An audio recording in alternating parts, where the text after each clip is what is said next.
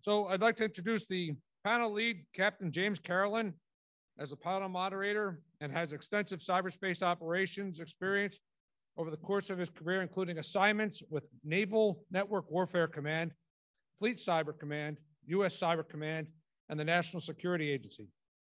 Captain Caroland currently serves as the Chair, Cyber Science Department at the United States Naval Academy, and is also an adjunct associate professor at the University of Maryland Global Campus, and also serves on the editorial board of the U.S. Naval Institute, and also on the editorial board of our own Cyber Magazine. He was instrumental in getting Cyber Magazine, the Cyber Journal,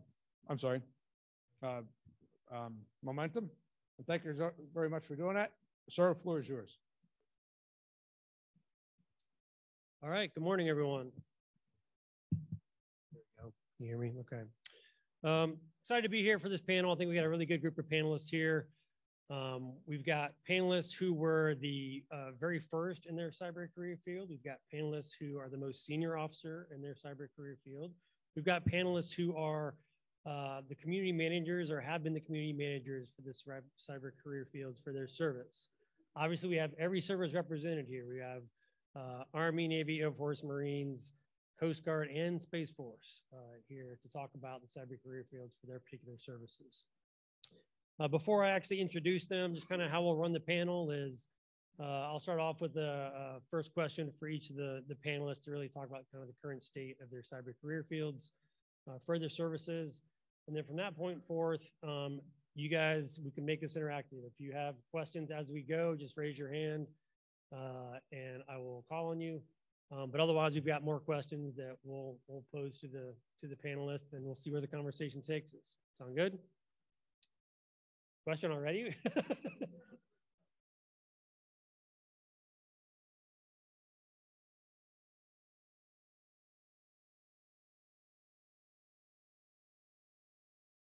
Okay. All right, so let me tell you who we have here. So starting from my far left here, we've got Commander Michael Chien. He's currently the Cyber Strategy Division Chief at the Coast Guard Headquarters Office of Cyberspace Forces. His team recently hosted the Global Marine Transportation System Cybersecurity Symposium in California with a diverse group of professionals and international partners from 15 countries. His prior assignment was at U.S. Cyber Command, serving in the J-33, leading and managing daily activities of the Joint Operations Center. He served in various C5ISR related assignments. Next, we have Colonel Joe Wingo. He's the Chief of Cyber and Spectrum Operations for Headquarters U.S. Space Force.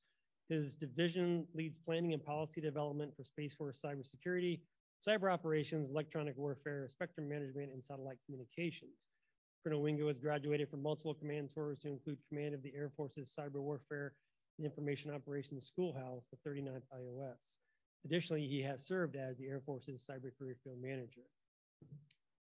Next to him, we have Lieutenant Colonel Todd Arnold, who's a research scientist and team lead at the Army Cyber Institute, and is an assistant professor in the Department of Electrical Engineering and Computer Science at West Point. He earned a PhD in electrical engineering from Columbia University, where he focused on internet routing and networking. His first 10 years in the Army were spent working network engineering positions with multiple deployments to Iraq. And during the past 10, he has worked in both offensive and defensive cyberspace operations positions. He was instrumental in the establishment and design of the Army Cyber Branch and subsequently the Army Developers MOS, having served as the Army's first lead developer. Next, we have Lieutenant Colonel Tony Siciliano. He's currently the Deputy Assistant Chief of Staff, G9 for Marine Corps Forces Cyber Command. Over his 30-year career, he has worked in the operational communications, special operations, network engineering, and cyber operations fields.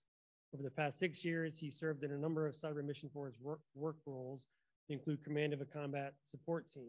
This summer, he'll transfer to headquarters in Marine Corps, where he will lead the Readiness Branch Information Maneuver Division, Deputy Commandant for Information. Next, we have Colonel Carlos Alford as the commander, 89th Airlift Support Group, Joint Base Andrews, Maryland. He leads 336 military personnel and civilians, providing executive airborne communications and mission defense for 4 different operational support airlift aircraft to the President, Vice President, and many other senior leaders. Colonel Alford was commissioned through ROTC at Valdosta State University. He's a two-time squadron commander who has served various leadership positions in the communications and cyber systems career field, including U.S. Cyber Command J53, and is a former cyber warfare operations career field manager.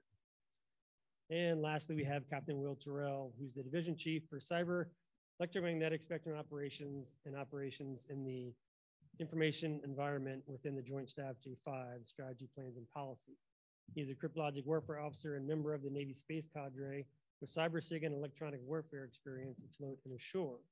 Prior to his assignment on the Joint Staff, Captain Tirrell was the head information warfare community manager at the Bureau of Naval Personnel, where he was responsible for the cryptologic warfare, cyber warfare engineer, and cyber warrant officer communities. Okay, so as you can see, we have a lot of good experience here in front of you. So let's get started. So first question for everyone, and we'll just start to my left here with Commander Chien, is we've seen a lot happening in recent years regarding cyber career field changes in the services. Please tell us how officer and enlisted cyber career fields have evolved in your service and the current state of those career fields. Sure. Thank you very much for the opportunity to be here and represent the Coast Guard. I do have some notes so I can make sure my numbers are correct as of last year anyway.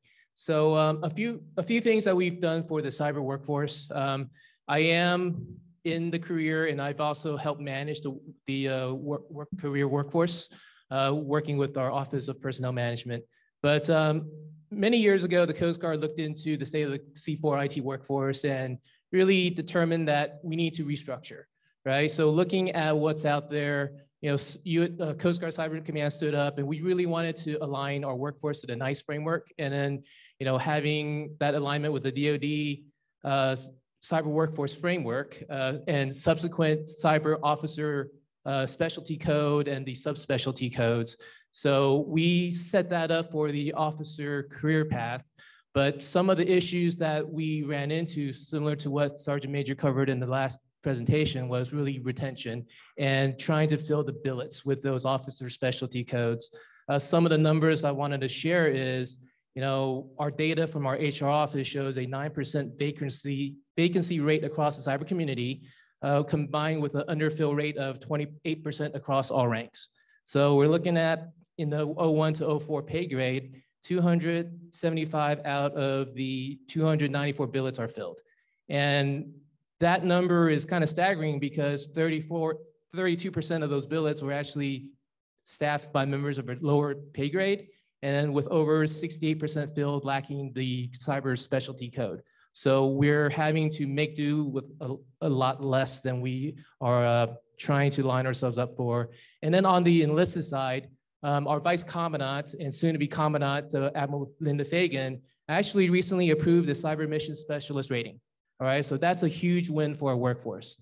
Being able to not have to go through the special assignments process that they've gone through during the past 3 or 4 assignment cycles, and being able to finally have a rating stood up so that they can stay within the community and go through the training and gain the experience required to be on the CPT, CMT, the red and blue team is going to be very important for us. So my team's really excited to try and work through the implementation and hopefully have a 300 plus cyber mission specialist workforce working in CG Cyber with their peers across the CMF. Hopefully that answered the question for now. Yeah, so Space Force has, we talk about evolving. It's a little bit different because we just stood up, right? So we don't necessarily have to evolve from the way the Space Force used to be to where the Space Force is, or to where we want to be. It's really kind of more about trying to figure out how we want to be different from our roots in the Air Force and what we need to do. And so we were very fortunate that our leadership from the 4-star down was very much a believer in cyber defense. General Whiting, who's the SPOC 3-star, our Space Operations Command, Field Command 3-star, used to, when he was part of AF Space, back when AF Space owned cyber for the Air Force, he was running that and very involved with the CMF. And so he's a big believer. My boss, General Saltzman, big believer, General Thompson, General Raymond. So as part of the pad that stood up the Space Force, we were tasked to not do IT. IT was supposed to be left with the Air Force, and we're supposed to focus in our guardians on cyber mission defense. for the Space Force specifically. And so really what we've been focused on is, okay, we have that charter, how do we go about executing it? And they've largely given us a blank slate in terms of how we want to set up and run the career field accordingly, or the career fields accordingly. And so we've tried to take a lot of liberty with that blank slate. Right now, we're kind of in the middle of that shift. There was a lot of enterprise IT as a service. If you're familiar with that, for the Air Force, we're taking the enterprise IT work and commoditizing that, lock, stock, and barrel, and as a service type of function. Was supposed to give a return of our IT professionals and those billets so we could transition them to cyber defense. That's moving slower than expected. And so we've been basically cracking the, trying to figure out how to crack the nut on how do we move forward anyway. And so we've got a lot of work, and surprisingly, a lot of leaders who are putting money where their mouth is in terms of figuring out how different ways that we can do IT in the Space Force in order to be able to gather those IT billets back out of the traditional base comm squadrons and stand up cyber squadrons. And so, so a lot of work being done there, and that's probably one of our key focuses. The Space Force also has the benefit of being exceptionally mission aligned. So our deltas, the Space Force deltas, are all aligned around space capabilities. So every delta represents a capability, EW or SATCOM or space domain awareness, et cetera, right? And so we're aligning our cyber defense capabilities around those space capabilities. And so what we preach in the model that we're using is cyber integrated space operations. And so our defenders sit on the floor with space operators. They're very tuned in to those space mission systems and weapon systems, understanding what they look like, what right looks like, what baseline looks like, and what's not normal. And so that's the model that we're pursuing. Our big challenge is we've been obviously making these promises to folks who've been coming over to the Space Force, from the Air Force and from other services, that this is the path forward. And so we're working hard to try to live up to those promises. We've had some great recruiting efforts and opportunities, more people applying than we have billets for, and we've been able to basically pick the cream of the crop. And so now trying to hold true to those promises so that we can retain those people is key for us. Okay, working. All right. All right, Lieutenant Colonel Todd Arnold talking about the Army. So General Kraft gave you a little bit of an overview this morning on it, where our branch is only 7.5 years old, and a lot of changes in those 7.5 years. So we first started with like a career field for each of the officer warrant and enlisted MOSs. And quickly after, well, it was just 5 years ago, so the branch is only 2 years old, we incorporated all the cyber, the electromagnetic, the EW type folks. They were a former functional area. They got absorbed into the cyber branch, so created another career path inside of cyber. So we expanded to 5. And then just recently in the last year, we've expanded to have the developer MOSs. So they're the ones that write and create all those capabilities. And that created another career path for officers and warrant officers. And so now all of our like offensive and defensive, the traditional CMF folks fall into the 17 Alpha category, or the Alpha category. That's the first MOS. Then we have 17 Bravos for the officers is where the EW folks go, and then 17 Deltas for our developers. We have the equivalents for all of our warrant officers as well, same things. And then we have the 17 Charlie for the enlisted MOS, which is where everybody goes for the enlisted folks in the offensive and defensive categories. And then we have a 17 Echo for our electronic warfare enlisted personnel. We have about 3,200 folks on active duty. I know General Kraft said it was about 5,800 or 5,900 folks through the active guard and reserve component. 3,200 approximately are active duty. It's almost evenly split. We have about 1,800 enlisted, and it's around 900 officers and 500 warrant officers. So it's pretty heavy on the officer and warrant officer side compared to a lot of the other branches. And some of that is tied to some of those talent management issues that everybody's been talking about and hitting on. For example, in the developer MOS, we've created one of the work roles that we can define and everything inside of cyber is that developer work role. And so we create an entire MOS for that, so you can code and write capabilities for your entire career. But we made it so that like you can bounce back and forth between Alpha, Bravo, and Delta, whatever it happens to be for the officers and warrant officers if they choose to do that. But you have one area that you primarily focus in. One of the reasons why if you notice, there was only two, even though we have three kind of career paths, dedicated career paths, only two for the enlisted folks. That's partially because of talent management. We get some of the most educated, we have the smartest enlisted cohort probably in the entire Army. We have more people with at least some college background and a lot more with college degrees than any of the other branches inside of the Army. And one of the problems with that is it's very difficult to retain them. And when we're creating the developer career field, especially with those, they can probably add on at least 100 grand to their salary if they're good at writing some of this code and walk out. So what we wanted to do was get more and more of them into the warrant officer path. So there's a small number of developers that are on the enlisted side, and we're trying to rapidly get them into the warrant officer path as quickly as possible. Or they can also go officer for the developers, because we also have a direct commissioning program. So we're bringing folks in from the outside, direct commissioning them into the officer corps, depending on their civilian work experience and stuff like that. But it's also working for some of our enlisted personnel. One of my former soldiers actually just came in as an E7, and he's going to be like a mid-grade captain, for example, with the direct commissioning program. So those are kind of our biggest changes and advancements in the last 5 years. Tony Siciliano with the Marine Corps, Mar4 Cyber. I believe the question before was, do I work in the cyber? I am a cyber officer, and the job that I'll be going to this summer will be part of that job will be managing the OC field, so kind of both. In 2017, we stood up our 1700 OC field to answer the readiness issues that we were having with cyber.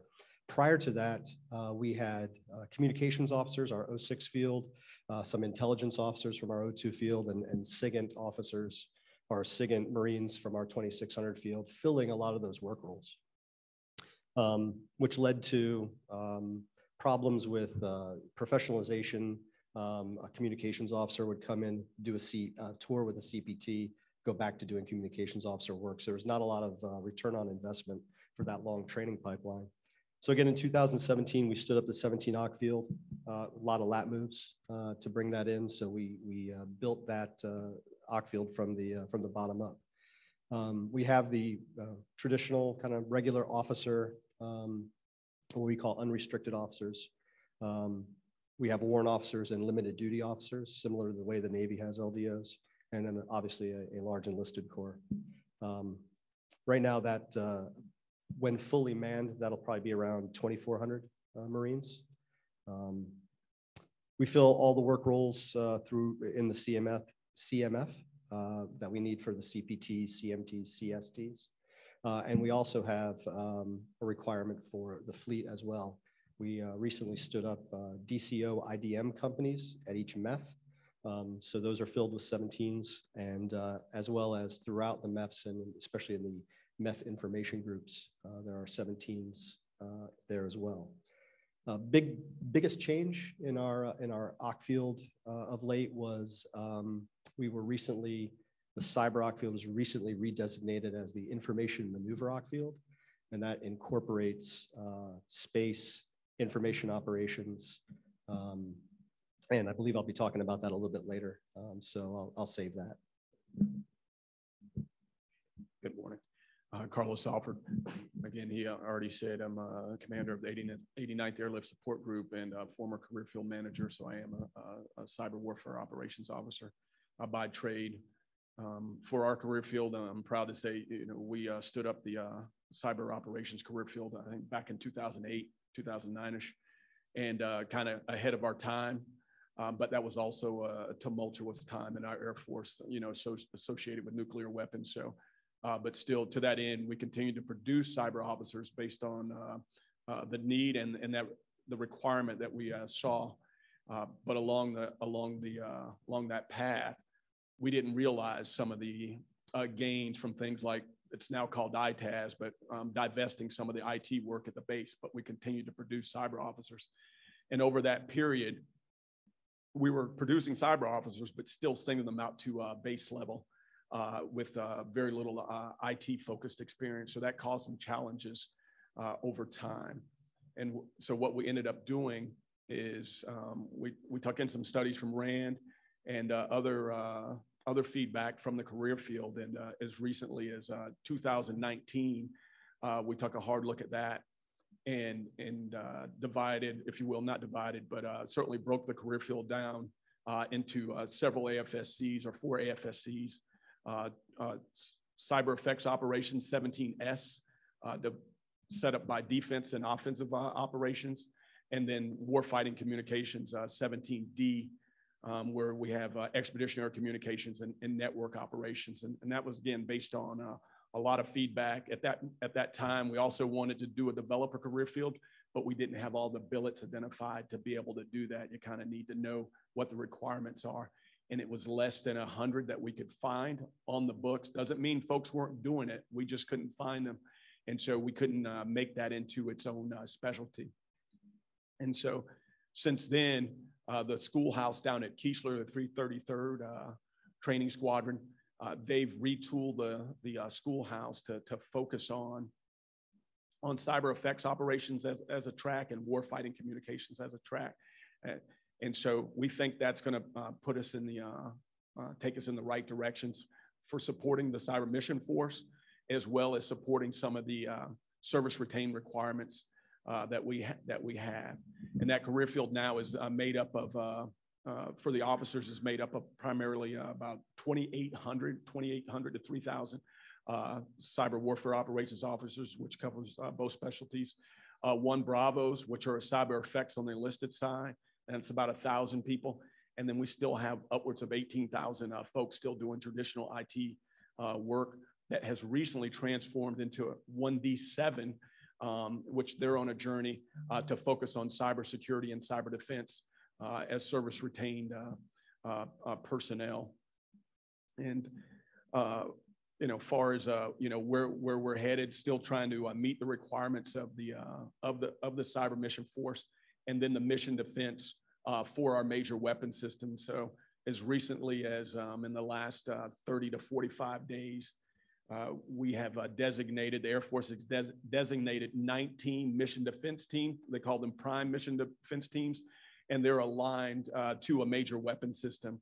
In our case, I'm fortunate enough where they aligned a mission defense team to our VIP, a special airlift mission. So we have an MDT within my group and focused on that. So they're one of 3 in their mobility command, and again, one of the 19 that we have within the Air Force. And so the Air Force is looking to man and equip those and get those trained and ready to primarily focus on weapon systems, while we have a whole nother cadre that's aligned to Cyber Command and focused on that.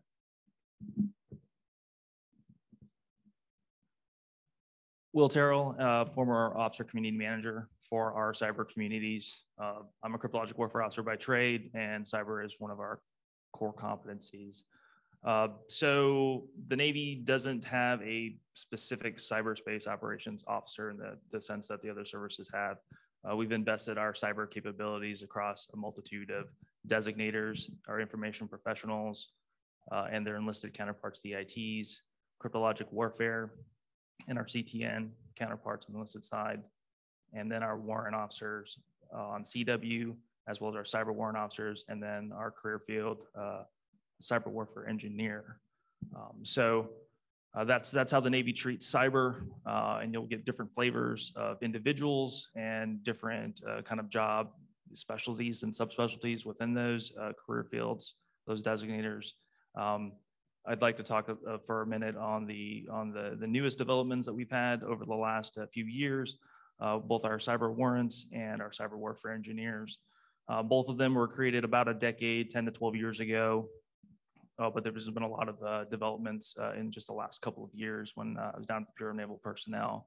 The first on the cyber warrants, they were a traditional warrant officer community born out of the CTNs, the keyboard operators, IONs, and then to expand that career field and to help retain some of that talent, the Navy decided to reinvigorate the Warrant Officer 1 program.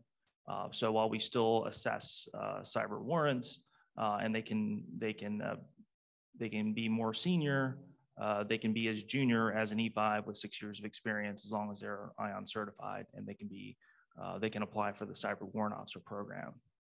Our cyber warfare engineers, around the same time frame, there were some developments there. It was kind of an interesting niche field. Officers would be assessed through our Officer Development School, ODS.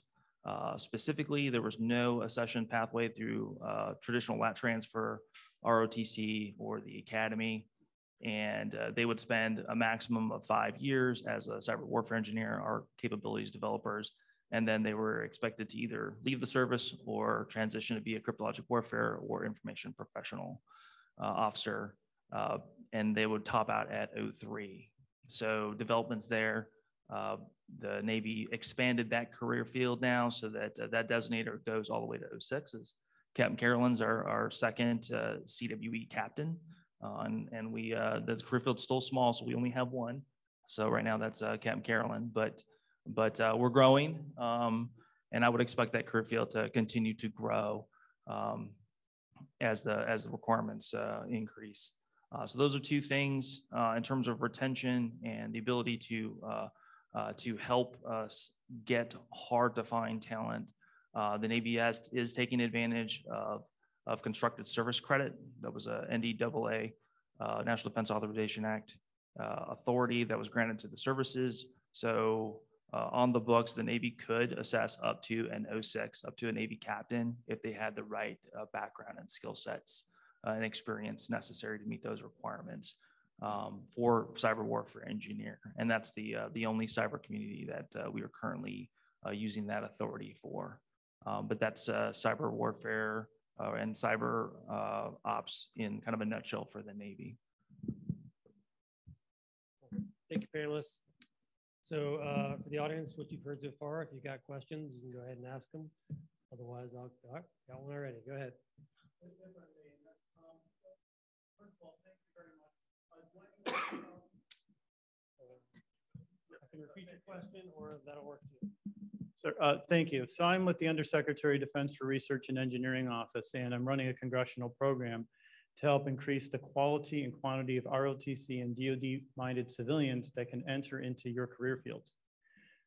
The stories that I'm hearing when I'm working with the 20 universities that are currently receiving funding, and we're helping to work with them and their curriculum to develop it, is that many of the ROTC students in years 3 and in years 4 are not making it to their intended MOS or career field for a variety of reasons, either because they're not being identified as being especially invested in, or here's the other one, and this is where I think the question comes, please, and if you could help me out here. I'm hearing that they're deciding to go into industry or elsewhere because they feel that as a junior officer, they're not going to be able to do anything technical or hands-on.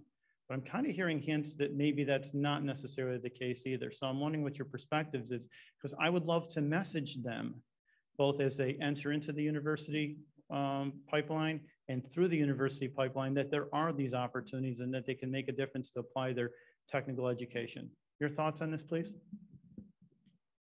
Great question. Thanks. Go ahead, Will. Yeah, that's something the Navy's taken a hard look at over the last couple of years on the My Navy HR side of the house, and over the last 3 years, we introduced the ability to select directly as a cyber warfare engineer through the academy and ROTC. Up until 2-3 years ago, that was not the case, and then we've also expanded the opportunities for cryptologic warfare as well. So There is opportunity. I will caveat that, but they are small opportunities, and they're really based upon the size of the communities. Cryptologic warfare is fairly small Navy-wise. Cyber warfare engineer, very small. And then also, the general purpose for ROTC and as well as the academy is to produce what we consider unrestricted line officers, or combat arms type designators. But we have made inroads, and we have been able to select people out of ROTC directly for those cyber fields. Yeah, I think it's certain that we don't have enough technical folks, operating in our career field right now. And we certainly need them. I don't know all the formulas involved with the sessions and the decisions they make, out of the service academies. Of course, we're trying to produce pilots as well, so we're competing with that. So folks that may be technically adept at this may also have chosen pilots. And so there's a percentage of those graduates, but we have the opportunities. And right now, if they select 17, they'll end up at Keesler. And based on some additional aptitude testing, they will be tracked towards, there's also preferences, but if they choose it, they will track towards 17S or cyber effects operations. And there are plenty of opportunities on our end. So I don't know where the messaging is going wrong. And the goal and why we did the AFSC breakdown is so that folks could say technical longer, for the first 7 to 8 years at least, and then be leaders in those units that are primarily technical, and typically right now in the cyber mission force. But also, as I said, we're retooling our schoolhouse because we need Doden operators just as smart, right, doing cybersecurity. Yeah, very, very similar to what you said. Being the smallest service, we have smaller opportunities for that. So as we get midshipmen that go Marine option come out of the academy, and other officers that commission from technical backgrounds, technical education backgrounds, those opportunities do exist. When they commission and then go to the basic school, those officers, those second lieutenants who have been identified as going into the cyber, they try to track that towards cyber, but it is a needs of the Marine Corps. I think probably everybody will echo that as well. So, but there is an opportunity for that to get identified early. And then again, similar to what the Colonel said, in those early first years, that's the young lieutenant and young captain's opportunity to get technical, but they're not going to stay technical. They're unrestricted officers who are being groomed for later, for leadership opportunities later in their career. So what we are really working hard to do within our occupation field is ensure that these officers get a depth tour and a broadening tour. And there needs to be that back and forth. And early in their career, they may not get that depth tour first. They may get that broadening tour out in the FMF, doing one of the service retained workforce work roles. But yeah, it's definitely something that we're mindful of and working hard with our manpower folks. So I think in the Army, we have kind of more of those opportunities for the junior officers to go and do more technical things, especially because we just made the 17 Delta the developer. So if you're interested in doing that, that is great. One of the big questions, though, or big concerns is like the branching process. It's very challenging. You said they identify they want to go, but they may not make it into like the cyber branch, right? And when we first set up the cyber branch, we're like, it'd be great if we could at least have enough qualified candidates. There are more qualified candidates than there are positions, and it is now extremely competitive from the academy and ROTC to get the cyber branch, right? People are willing to give their additional service obligations in order to get into the cyber branch. And I had just looking at the ones that got it from West Point this year, the vast majority of them, I think there's only like 3 or 4 did not have a STEM degree. Most of them had an E or CS degree. And so it's not that we're like missing them, it's just extremely competitive, which is a good problem to have, right? So I'd say, and I'd encourage them to apply and try to get it, but don't be discouraged if you don't get it right away. And even like some of the cadets, like I mentor at the academy and talk to, like, we don't always do a good job in the service of saying, like, your first job isn't going to be your only job, and that's all you're going to be the entire time you're in the Army, right? I'm technically on my fourth MOS now, right? My fourth one, right? And because I actually switched over to 17 Delta, right? So I actually fifth now. Anyway, yeah. So it's just because you sign up for, like, say you want to go, like, say one of my best cadets wanted to go infantry, and he's like, maybe I'll come back over into cyber later. There are those opportunities starting around years 2, 3, 4, 5. You can start doing those things. Yeah. So we have a lot of those opportunities, and even if you don't go Delta, you're going Bravo for electronic warfare. A lot of hands-on. We're redoing and reassessing the education and the training and everything for them to get them a bit more technical too. So it's not just pushing a button or something like that on the capabilities. They know more about it. And 17 Alphas, they're gonna do some of the leadership positions. That's where the leadership positions are. But in there's a ton of technical work roles inside of the cyber mission forces that they will do those and leadership, and then they can bounce back and forth inside of the 17 Alpha field. So I think a quick correction. I think the Space Force is now the smallest service. Probably wear that moniker. So I mentioned that though because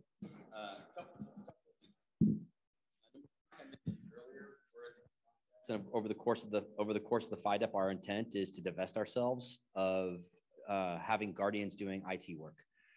Have those billets fully shifted over to doing cyber defense work inside the Space Force aligned with the Deltas. So anybody coming into the Space Force then that we're assessing will have the opportunity to be technical, right? And along those same lines, shifting a lot of those leadership roles to the right in somebody's career so they have more time to grow technically before they step into those flight command and ops leadership type of roles, because we want to build depth of capability. We want to build specialization. So second thing, because space is as small as it is, and the cyber career fields inside space are very small, particularly on the officer side where you're talking about, we know everybody. Like at my rank, like we know everybody that we assess. Everybody has a senior mentor.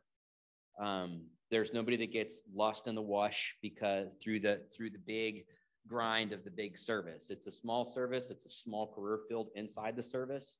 And so everybody's career fields and paths are rather hand managed. So you can't really hide in the Space Force if you're trying to hide, but if you want to exceed, you get a lot of help exceeding as well.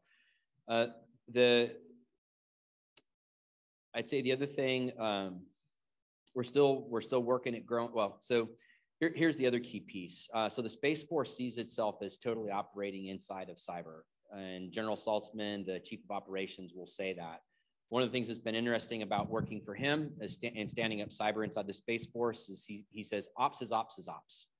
There's only 4 career fields in the Space Force on the officer side. There's the space operators, cyber operators, intelligence officers, and 6-2Es, engineers. That's it, 4 career fields. And he considers space, cyber, and intel as just ops. That's it. So what does that mean? That means over the course of career progression, we have a cyber delta. Delta 6 is the cyber delta, but the senior leadership on the space operators and the senior leadership do not see cyber officers as just being pinned to lead inside of Delta 6. They see them leading Delta 8, the SATCOM Delta, Delta 4, Delta 3, the EW Delta, right? There's all these other potentials and opportunity.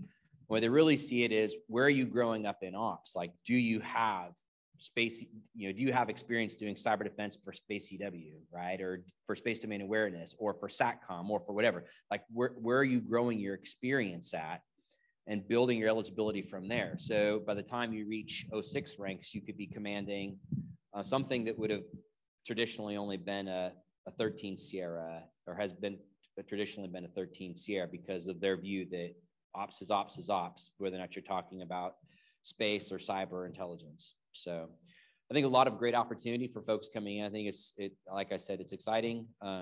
on the Space Force side. And what we're working hard at doing is taking all those plans that we have, those promises that we've made, and putting a lot of money and effort at coming good on them. All right, so we definitely want junior officers with technical background. And this year, we actually stood up the Direct Commission Cyber Officer Program just to fill that niche within the Coast Guard.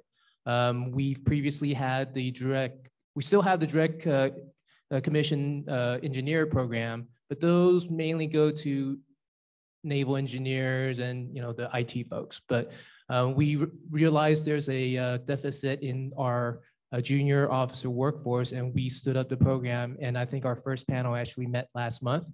I'm very interested in seeing the results and the caliber of folks that going to be getting their commission. One thing that panel member here mentioned, yes, we want you to stay technical, but unfortunately, we also want to groom you to be a leader, right? So you're going to get that broadening tour where you're going to unfortunately have to step away from your comfort zone and be not as technical and start leading people.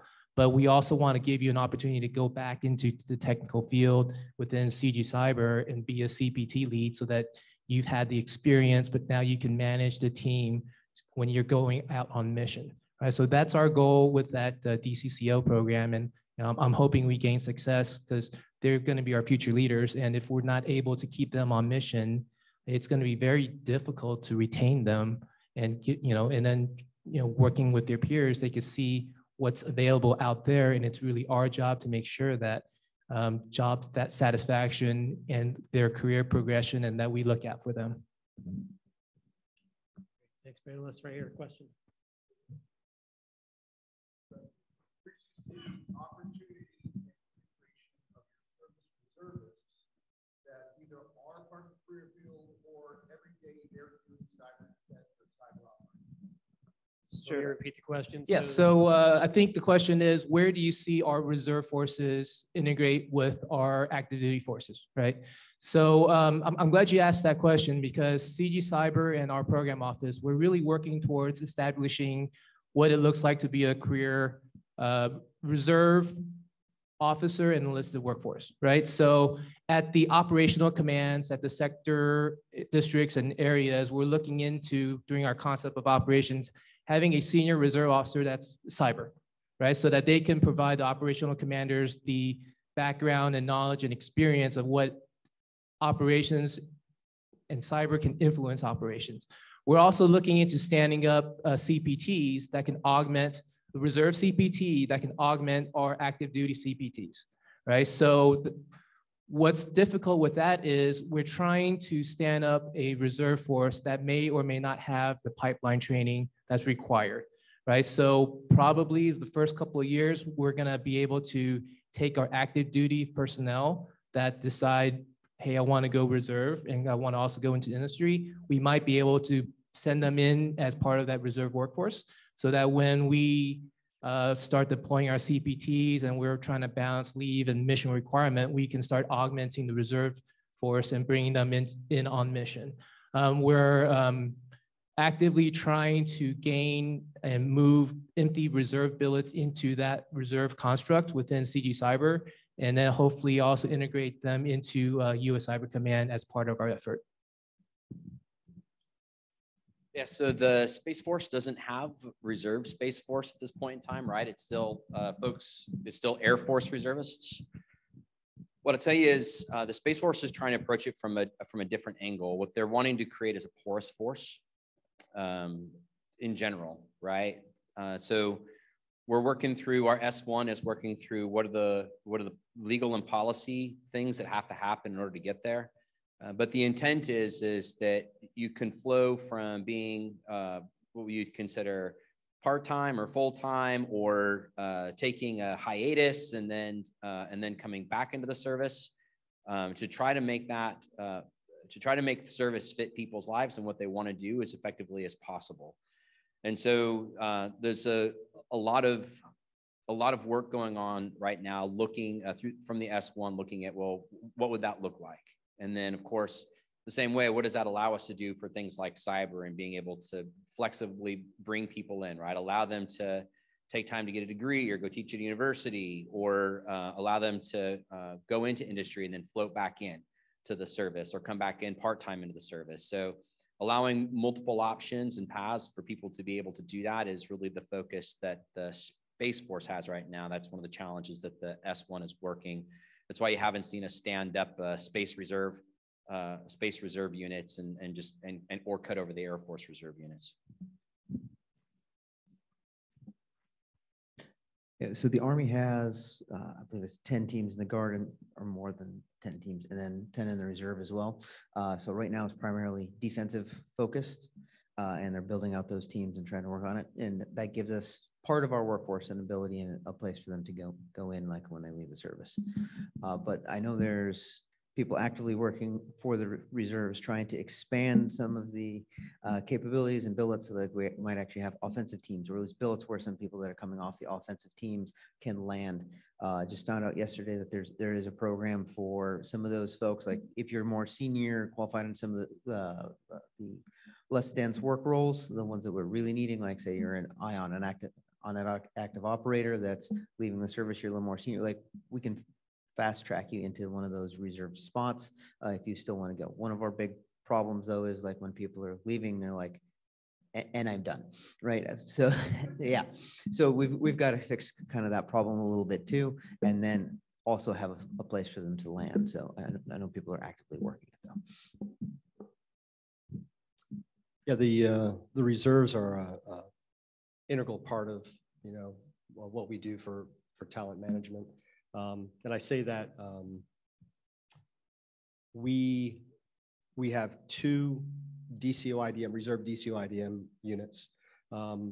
And we have the way we use our reservists more often or mostly is through the IMA process, the individual mobilization augmentation. So what we do is we bring these guys on board for either 30 days up to a year sometimes, and leverage their experience, their previous active duty military experience, the experience that they've gained working in industry, and bring that back on board to fill those key critical gaps that we have. But it's definitely something that we're working on to try to expand. Yeah, we're pretty similar in that regard. We continue to integrate, and normally through an IMA, trying to gain both that expertise from their previous experience in the military and what they're getting from industry. And I know that we have at least one reserve cyber wing, and I know that we're standing up another one. So we continue to use that capability. It's part of, it's embedded in what we do, trying to take advantage of talent. And then some things are strategic in place, obviously, not just reserve, but guard. If we have a guard unit in Redmond, Washington, I assure you that we're probably leveraging a lot of talent from Microsoft day job folks, working and trying to take advantage of that and bringing it to bear in our overall force. And as well as our active duty development team chair responsible for developing cyber officers, he's part of the reserve development team also to bring some of that knowledge to that force as well. Yeah, on the Navy side, for the information professionals and the CWs, the cryptologic warfare, it's fairly routine. There's a robust presence on the reserve side, and those individuals that want to continue working a cyber aligned mission would seek to drill at those Navy Reserve units that are aligned to that mission. For the smaller communities of cyber warfare engineer, and then for the specialty of the cyber warrants, there's not been a critical mass. There are super small communities on the active duty side already. It's not been a critical mass of those billets on the reserve side. So individuals that wish to transition to the reserve have usually transitioned to certainly on the officer side, at least to cryptologic warfare or information professional. And we do have a couple of former cyber warfare engineers that are they're still cyber warfare engineers. They still have that background, but officially they're cryptologic warfare reserves. So that's how the Navy has sliced that. So I'll add to the Navy piece too, and will not be aware of this because just happened last month. We made an official request to stand up the cyber warfare engineer reserve community. We requested 50 billets to make that happen. So fingers crossed. I saw another hand over here earlier. Go ahead. So one of the things we talked about this morning, or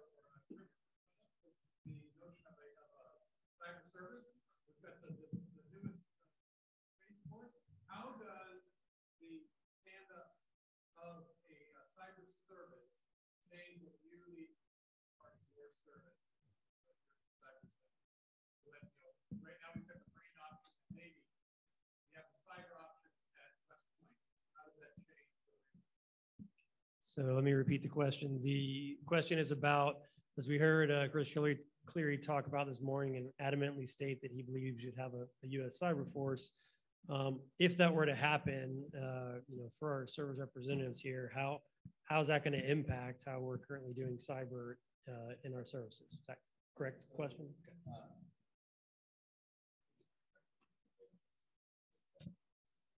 I don't think it's right on the ball. I think it's a matter of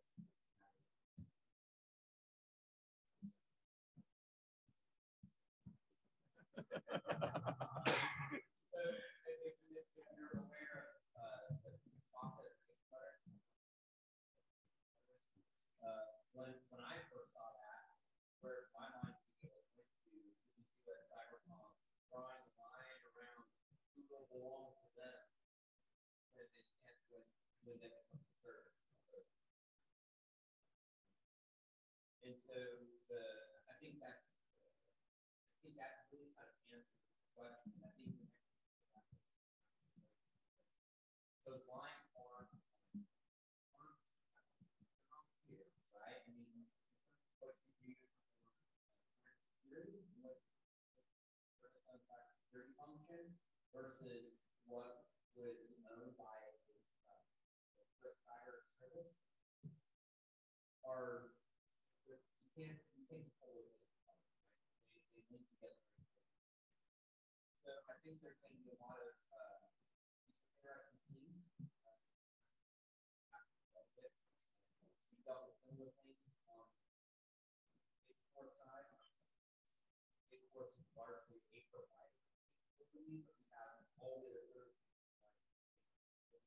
We pulled in the Navy SATCOM people, pulled in the Army flight band, all that in. We're managing the entire thing. But in terms of overall information,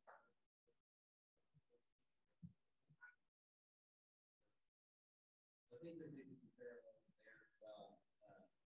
But I think Todd player designates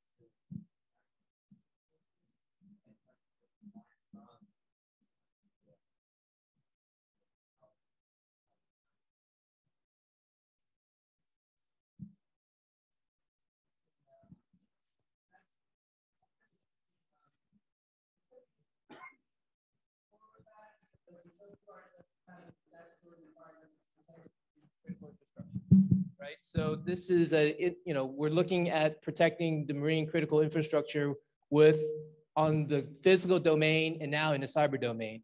So if a cyber force stands up, I would be very curious on how the Coast Guard can continue our statutory mission to protect that domain. And right now it's on a solely voluntary basis. We have our CPTs going on scene at the request of our marine port partners to assess their network and potentially help them harden the network, right? So I would be interested in seeing how, if that cyber force does stand up, what each of the service components are having to give up as far as people, right? Because that's the most valuable resource, and we're just having trouble trying to fill our own, right? So I just wanted to highlight that. All right, let's move on to the next one. Any other questions from the audience? Over here.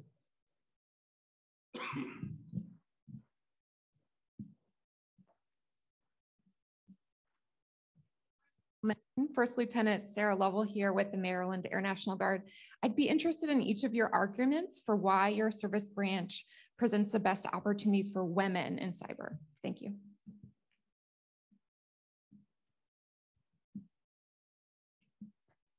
Who wants to go first on that one?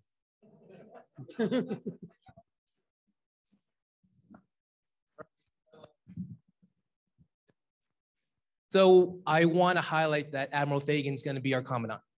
All right, and we are really excited that she's going to be the commandant. I haven't heard all of the workforce discussions that's happening at the high level, but I think a lot of great things are going to be happening. We've had a lot of initiatives for focus on retention of the workforce and focused on our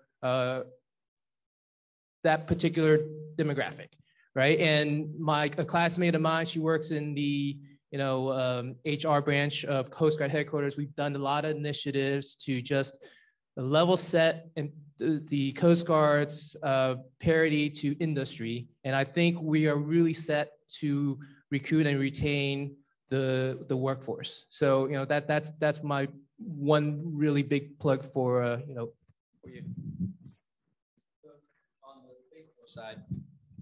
Yeah, I don't know. It just keeps, oh, there it goes again. I talk.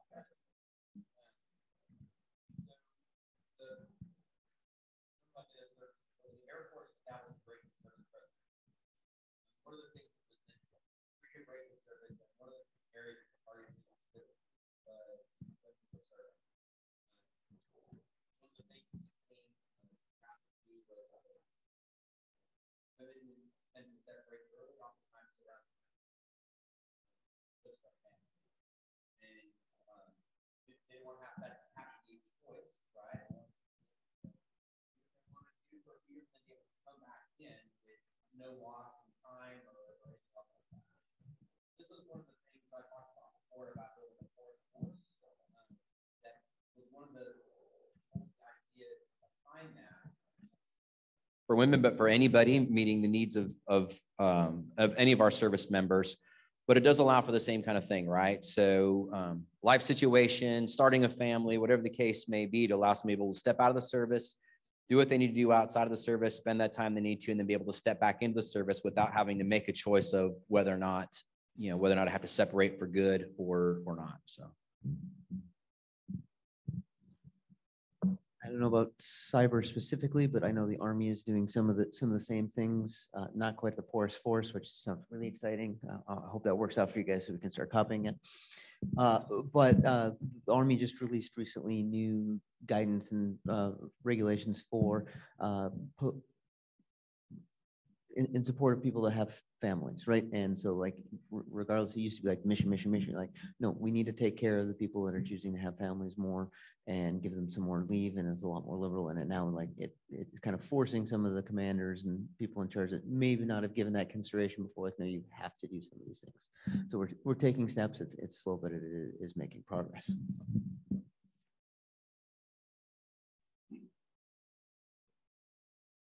Similarly, for the Marine Corps, I couldn't tell you the exact numbers, the demographic breakdown in cyber specifically, but I know that emails between 6 and 9% of the Marine Corps. The Marine Corps is not generally a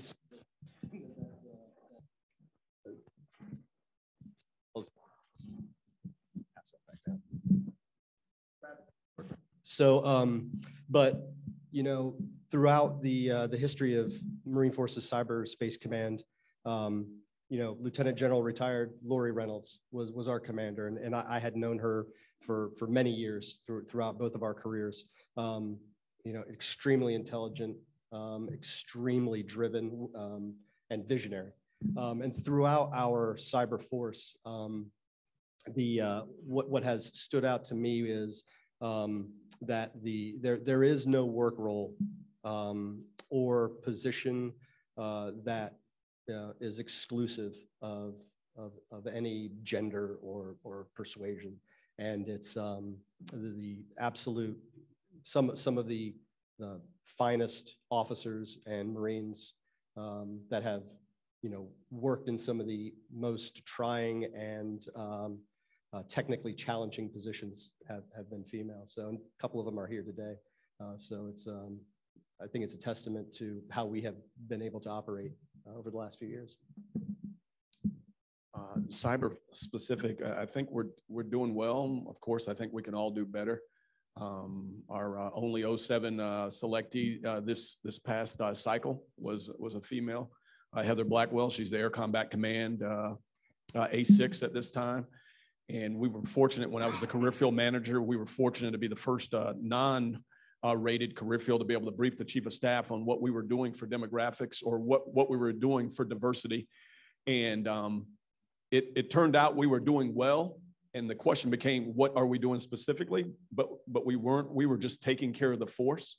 And so I think it's built into what we're doing, but what we really noticed doing the research, we're taking care of who comes in, but if we want more, we need to have a bigger pool far left, right? And that goes beyond college and it goes beyond high school. It starts further left than that. And that's something that we've got to look at as a nation. I think most people are aware less than 1% of the population is able to serve or some number like that. So that's what we're working with. So we're challenged far left, but I think we're doing pretty good with what we get, but we can do better and make sure there are no perceived limitations, some of which, like Joe Wingo mentioned, and being able to take care of, you're able to have a family and serve. Because one thing I'll say it, one thing I do notice as I have before in a job where I've managed 06s and general officers, I will say females tend to not have family sometime when they're at this level, and that concerns me. I know it's a choice, but why did they make that choice? Those are questions that may need to be asked. And I'm also proud to say we are having, one of our, not our first, but coming this year, in the next couple of weeks, Laurel, Chien, she's currently a group commander, a cyber group commander, and she's going to go lead the 37th training wing. And for us, that's the gateway to the Air Force, where it takes over basic military training. And so that's a significant opportunity for anyone, but certainly one of our females in the cyber career field being able to have that opportunity. I would say on the Navy side for both cyber and more broadly information warfare, I think we have a good story to tell there. As all the services do, we study our demographics as well. And certainly from my vantage point down in Tennessee, we were roughly the Navy, the national average in terms of demographics, men and women. And that was throughout the career field. And so I think that speaks to the value added proposition that the Navy career paths can offer an individual, so that, choices that have been mentioned before aren't necessarily exclusive, and they're more inclusive. And so I think if you look at our senior leadership, while I agree with my counterpart here that it is if you're looking at the service today at a very senior level, you're really looking back in time, kind of like the Hubble telescope. So you have to start way left. If you want to change something now, you're really starting at boot camp, at OCS, ROTC. And so those selections are going to impact later down the road. But if you look at just today, I think we still fare very well.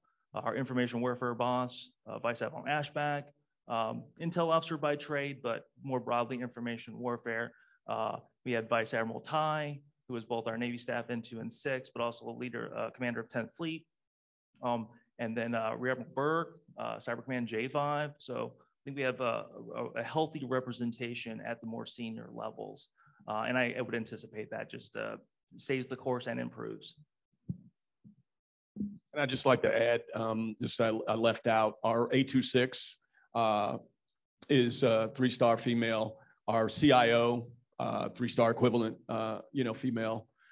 So again, the examples are at the top, and a lot of times that's what people need to see to know they can be there as well. And I think most folks realize that.